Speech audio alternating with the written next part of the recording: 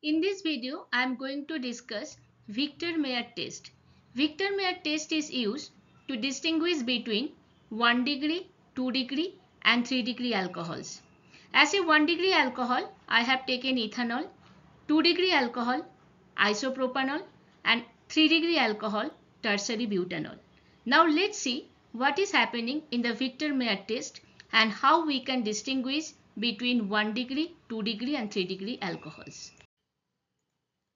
Primary alcohol reacts with red phosphorus iodine, we get alkyl iodide. Alkyl iodide reacts with silver nitrate, we get nitroalkane. When nitroalkane reacts with nitrous acid, it converts to nitroic acid. If we add sodium hydroxide solution, nitroic acid gives blood red color.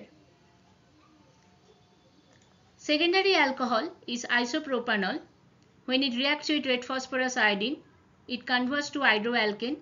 Hydroalkane reacts with silver nitrate, it gives nitroalkane. In presence of nitrous acid, we get a different compound which is called pseudonitrile. In presence of sodium hydroxide, pseudonitrile gives blue color. Tertiary alcohol reacts with red phosphorus iodine, tertiary iodide form. Reacting with silver nitrate, we get a nitroalkane. But tertiary nitroalkane cannot react with nitrous acid, so we did not get any product, and that is the reason if we add sodium hydroxide we can't see any coloration. So this is the way we can differentiate primary alcohol, secondary alcohol and tertiary alcohol using Victor Meyer test.